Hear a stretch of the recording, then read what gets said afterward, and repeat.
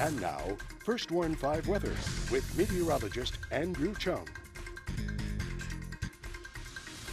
Welcome back, everyone. 6:41 a.m. on this Friday Eve. We're almost to Friday, folks. Let's take a look at the radar. And right now, things are looking pretty quiet.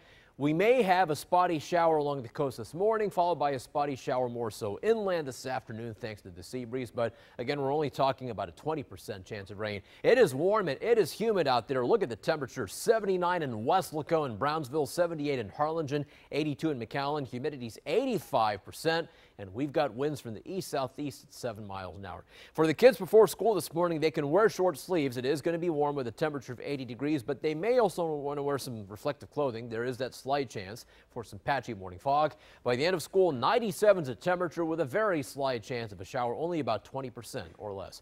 So we're tracking the tropics here at Channel 5, and here is Tropical Storm Jose, still off the coast of New England. It's expected to meander off the New England coast over the next 48 to 72 hours. Maximum winds are 60 miles per hour, and Jose is really not expected to move all that much, shown by the forecast track, but the high ocean swells, the heavy surf will continue for the northeastern U.S. coast, including New England.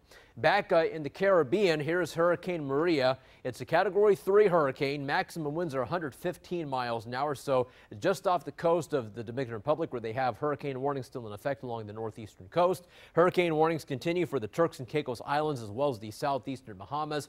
Now here's the forecast track, the official track from the Hurricane Center. We anticipate a turn toward the northwest. So this forecast cone keeps Maria away from Florida, Georgia, and South Carolina. But I think that over the weekend, people along the mid-Atlantic and northeastern U.S. should keep an eye on Maria just in case.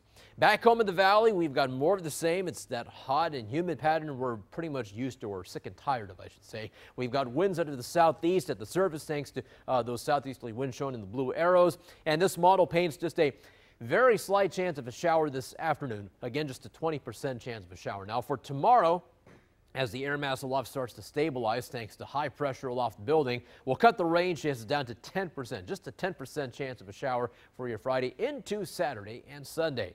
On the water today, we'll have winds out of the southeast at 10 to 15 knots. The bay waters are a moderate chop. Your next tide is a low tide at 10:09 in the morning, and the seas are 2 to 4 feet. Watch out for some spotty showers and thunderstorms today. So today's forecast, partly cloudy, once again hot and humid with a 20% chance of showers. We'll have high temperatures in the upper 90s, though we should see triple-digit heat for places like the Upper Valley and maybe even McAllen. If you're outside for today, please do take it easy and drink lots and lots of water. And there are your winds out of the south to southeast at 10 to 20 miles an hour. Then for your Thursday night, partly cloudy, warm and very muggy with low temperatures dipping into the upper 70s. And sadly, I have no cool fronts to tell you about for the next 6 to 7 days. We're going to have to wait a little bit longer so that heat and the humidity continue into the weekend and for at least the first half of next week.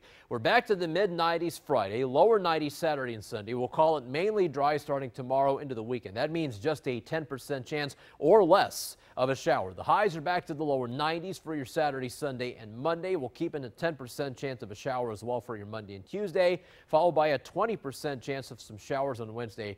There is one front that will get close to central Texas, maybe just north of South Texas by Wednesday or Thursday, but whether it moves into our area still is too soon to tell. So until then, unfortunately, it stays just very warm, even hot and humid. That's your First Warn 5 forecast.